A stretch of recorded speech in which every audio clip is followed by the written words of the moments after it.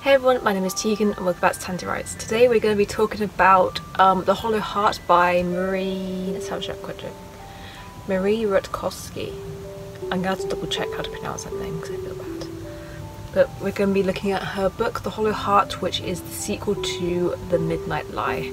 The Hollow Heart was one of my most anticipated reads of the year, even though I only found out about and read the first book about a week before reading it. One of my friends was very excited about this book coming out and I requested the advanced reader copy on NetGalley without checking that it was a sequel.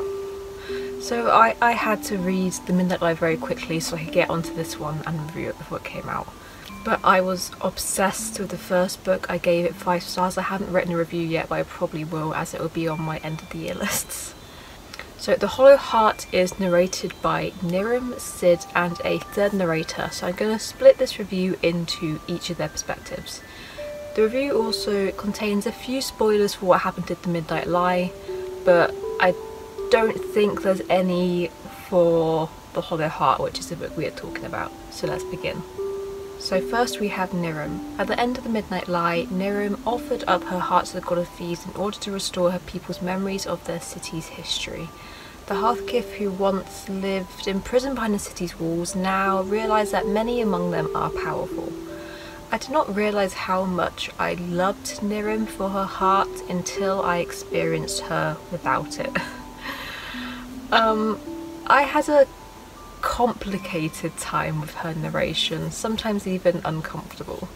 On one hand, I support her wanting to basically roleplay as a god, as she uses her powers in this newfound inner strength to seek revenge by any means possible. It can be exciting to see a heroine completely lose touch with herself and to give in to her ambition, and I liked reading the exploration of Nirim losing herself and realising that she maybe didn't know who she was in the first place. On the other hand, a lot of her words and actions didn't feel like her, and I found myself pining for old Nirim more often than not.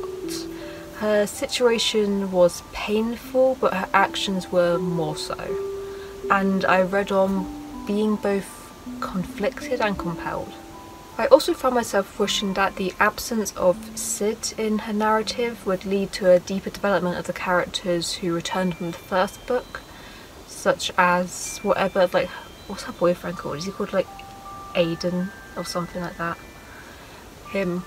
I wanted a deeper development of all these side characters who came back from the first book, but Nirim's plot line felt very central to her quest for vengeance, so the side characters remained being side characters and very two-dimensional, in my opinion. So next up we have my beloved Sid. So while Nirim is off doing vengeance, Sid has returned to her home country of Heron, where she must navigate the politics of being a rogue princess who has finally agreed to do her duty. This book and my heart and all of the stars in this review are owned by Sid. In the first book she was confident and untouchable. In this we're introduced to her more serious and vulnerable side as she pines both to love and be loved. Her storyline focuses, it goes down to 2 routes that interchange. One of them is her discovering what caused her mother's ill health. We find out very quickly that she was poisoned, it's not just sickness, so Sid is out to find out who the believed assassin is. And she's also at the same time trying to fix her relationship with both of her parents. As we found out in the first book, she basically just ran away from home for a while. And this is exactly what I wanted for a continuation of her story, and I fell in love with her character all over again.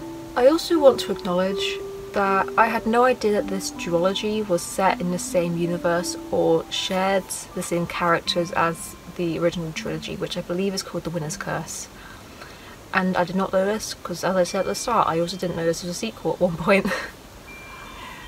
So I just want to praise the author for creating something that didn't make me feel as if I was missing out on something else.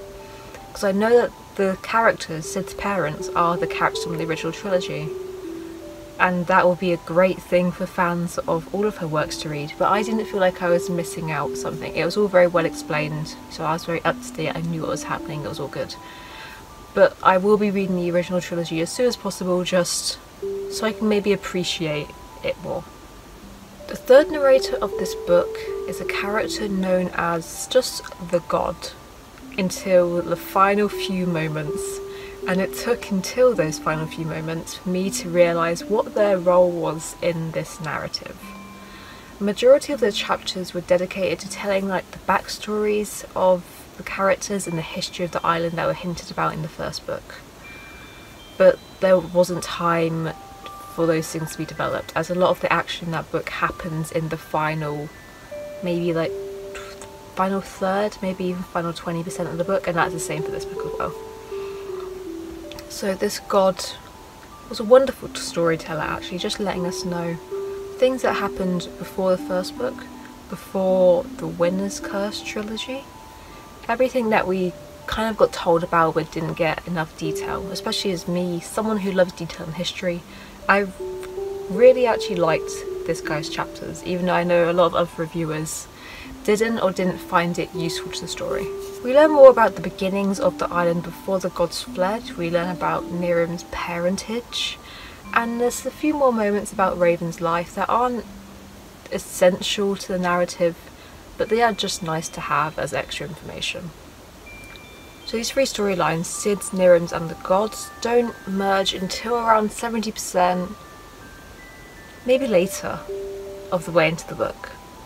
This very disjointed structure is the main thing that stopped me giving the book the same 5-star rating that I gave to The Midnight Lie, as switching back and forth between these three seemingly unrelated narratives was quite jarring for me. It also meant that the first half of the book felt very slow paced and drawn out, and that this very eventful finale felt rushed and like kind of squashed into a lot less than it could have been. And it was told by the most convenient narrator rather than the most impactful narrator, in my opinion again. Overall, I would give this book, well, I did give it 4 stars on Goodreads, but now I'm thinking it's maybe more like a 3.5, now that I'm thinking about how this switching back and forth and Niram's character in this book kind of didn't vibe well with me. However, it was imperfect, but it was still wonderful in more places than I can list. This review was focused on these 3 specific narratives, but there are so many more good things I can say about this book. I loved learning more about this world and the history and the magic system, and that was a delight, as well as the exploration of compulsory heterosexuality and being a lesbian, both things which I think are not they're not very common to read about in fantasies from what I've read personally. The writing style was very simple and effective, as it was in the first book, but I did feel very unsatisfied with the ending. I also did miss the relationship between Sid and Niram, as that is the thing that made me fall in love with The Midnight Lie, as in this book they do not reunite until very close to the end. So if you were reading this book for more of their relationship content, you're not gonna get it. You're gonna get crumbs right at the end. But yeah, I think I'll give this book 3.5 stars. It was very good, but it had some flaws. So that's all I have to say about this. I think this book comes out on September 9th, so we'll see if I can get this video edited and up by then. If not, I hope you enjoy this book as it's out. Thank you for watching, and I will see you next time. Bye!